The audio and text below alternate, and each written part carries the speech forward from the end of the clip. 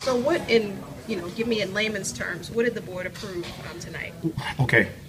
What the executive committee approved was to go with the recommendation that UDI bid be accepted. And at some point in time in the future, the board will vote on it. And what were you pushing to have happen tonight? It should have been a different process from get-go in terms of knowing what you need and what you want. We went into the process blind, saying that whatever company bid, we're going to accept whatever it is. So we had no standard for speed. We had no standard for cost of the widget. We say whatever this turnkey company bid, that's what we're going to. And I'm saying that $10,700 a classroom is not acceptable to me.